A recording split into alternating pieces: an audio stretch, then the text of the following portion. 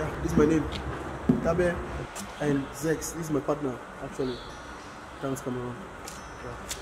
Like we're talking about, if you see here, these are the water storage that we used to import from Nigeria.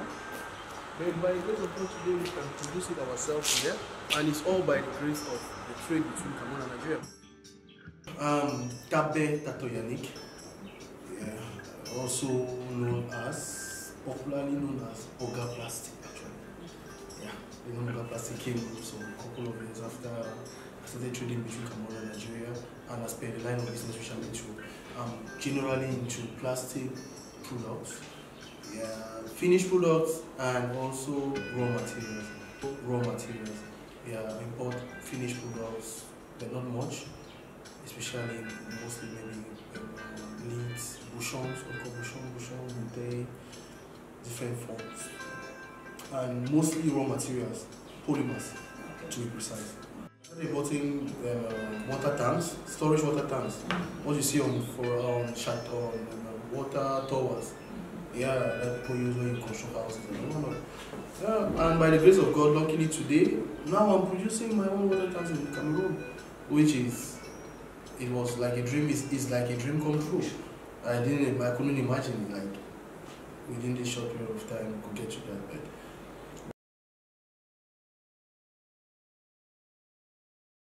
I've been into it counting exactly now. It will be 10 years. The count this year will be making it 10 years. But definitely in every trade I always have a concept about life, first of all, that in everything you do there are a lot of opportunities. It depends on how the dynamics which you get into it. And as per the one which I know, which is Nigeria, Cameroon, which I've been into for all these years, if I'm into it all this while, it's because they are definitely, it's prospering, and there are a lot of things to be done, and it is very prospering, I think.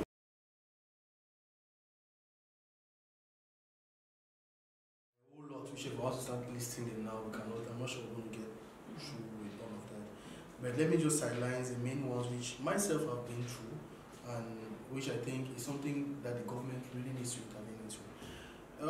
Actually, this one is something which we cannot be regularized because of the fact that the two countries are first of all based in two different economic zones.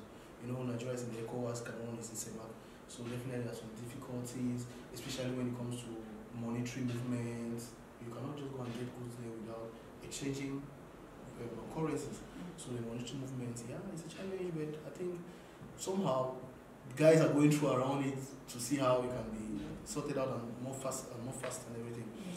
But most especially, we have expenses that we incur on the roads. Like when we get the goods from Nigeria coming back to Cameroon, you go there, you buy. Between Nigeria and Cameroon, definitely we pay our duties, export duties, like from Nigeria, me importing from Nigeria mostly. I hardly export to Nigeria, I import mostly from Nigeria. So export duties, we have, you pay your export duty normally like any person, like any, as it should be done definitely at the customs of Nigeria. But you have so many road expenses that you have to incur. It's some sort of like the notion which the guys on the side of the Nigeria, I'm talking about the officials, like the officers on the side of Nigeria and that on the side of Cameroon, they give you the notion as though the trade is illegal, but which is something which is very legal because it is well known by the government, and the government itself is very aware of the fact of how much money this trade has impacted Cameroon, and same likewise the way it has impacted Nigeria. So, but we face a lot of challenges on that perspective. Money which you spend on the roads in terms of controls. After you have cleared your goods, or after you have imported your goods from Nigeria, you pay your duty, export duty. Come to Cameroon, you pay your import duty, custom import duty, and other port charges. But you still spend a lot of money between Tico. Yes, if you bring your goods in from Tico, Limbe, or Idzina, or Ekok, from there coming to your final base, which for one is Douala, we spend a lot of money on the highway. That is one main thing which the government has to look into. Also, the immigration issues that Cameroonians faced while in Nigeria, after they have obtained their entry visas, as is stated by the by the policy which you get your visa upon entry up to 90 days. Likewise for Nigerians too in Cameroon, it's not just on one side, because even the Nigerians I've seen, I've have partners who are Nigerians, they face the same crisis here. After they've obtained their visas upon arrival, they still spend a lot of money with the immigration controls on the road, the police. Likewise, us, we spend the same money too on the other side. So it makes us feel so uncomfortable. Like, I don't know if it's some sort of screwing us up or whatever, but the government needs to see to it that like people should get aware. But I think people just need more awareness. Like, if we have somewhere to direct our issues to, or they have people where to direct their issues to when they can run, if they face such challenges on the highway, where they can direct it to, and it should be straightened up, I think with time will eliminate such minor problems, which are also not minor for everyone. Since 2014, since the Ebola outbreak, we've had so many situations which either the Cameroon government officially blocks its border between Cameroon and Nigeria, or the Nigerian government blocks its border for trade between Cameroon and Nigeria. It has been difficult for us because that is, for some of us, it's our only source of income, and for many too, who are relying only on that. So there are so many periods which the borders are being blocked. I think like right now, even officially, I don't think the border between Cameroon and Nigeria through Tiko, Limbe, or Ekok or Itu now, I don't think it's open officially for persons, but for goods, yes, it's open. Yeah, and you cannot buy without you being there. If you don't have some good partners who are on the other side which you can really trust.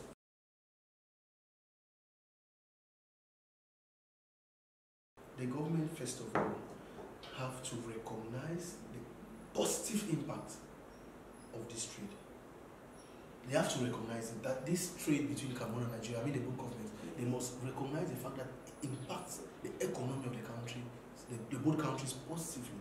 Because if you don't recognize something, if you don't recognize the positive impact of something, it will not give you grounds for which you actually put it into, like you put it as an objective, like to see into it, you understand?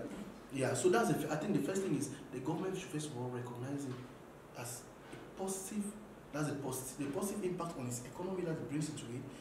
When the government recognizes that, then the next thing is the government should go now into details. They should put in places agencies at each of these given ports of entry, which permits to enlighten the traders, enlighten them, not that for them to go through the right way in doing the trade. Likewise, because even till now, I think the government is losing more even because you have so many guys who bring in goods into Cameroon or into Nigeria illegally. They don't pay duties, and it's on the disadvantage of the government actually, and it's because the government doesn't want to recognize the trade. If the government recognizes it, guys will go about the trade legally, fully legally, and the government will make money, and the guys too will be comfortable because they'll not be going through situations that they face every day. So the government should see into it on how to bring in strategies of implementing agencies that will actually some sort of educate. There are many guys who are into this trade. I think like more than 60% of them, most of them are illiterates actually. When I say illiterates, it's not like stop illiterate, but they are illiterate, like they are not well educated and everything. So the government really has to take it into consideration, all of those things here, to see how they can follow it up. Like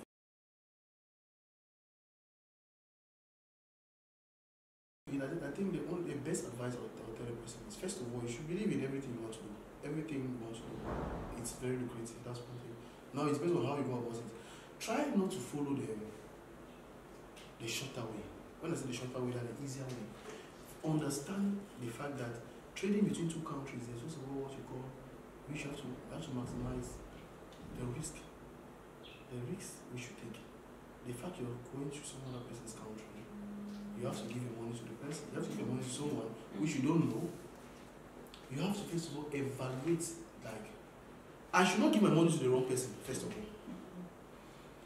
The methods of bringing your goods now into Cameroon, make sure you follow the right channels. Go through the recognized ports. Because if you don't go through them, definitely you face a lot of challenges. if you want to try most of it, like the sea coast is very large. Anybody can bring his boat and hang up somewhere. The sea coast is very large, but it's not every sea coast that is a port, that is a recognized port, right? Port of entry. So the person should make sure the person tries to follow the right channel and the correct thing. And if you come to somewhere, someone tells you, no, I'll prefer you to give me your money and I'll pass through this method and no. Follow the recognized channel. Exactly. I think through that way, the person will avoid a lot of problems and definitely, the person will still face some of our challenges, but it will not be risky of losing everything. Yeah, because there are many guys who have followed the wrong channels and have lost the small money which maybe they have sold lands in Cameroon to start a trade. The next minute they lose all the money, and then the person should make sure avoid to trade on contraband goods. You have so many guys who illegally export rice to Nigeria, for example. Illegally import cigarettes or drinks, which they have been stated clearly that are contraband to be imported. Or some guys get into drugs and whatnot. You should avoid taking the wrong channels.